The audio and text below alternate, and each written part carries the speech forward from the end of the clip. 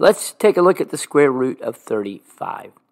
The square root of 35 is a non-perfect square. Therefore, it will be an irrational number.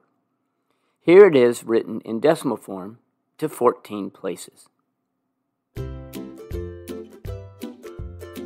However, I'm sure you could get by with 5 and 9,160 ten-thousandths.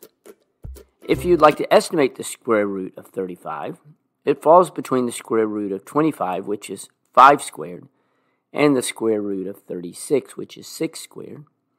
Notice that it's very close to 36 and much further away than 25.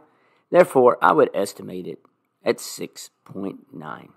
Again, a form that you could probably use, 5 and 9,160 ten-thousandths. Thanks for watching, and remember, kindness multiplies kindness. Be kind to someone today.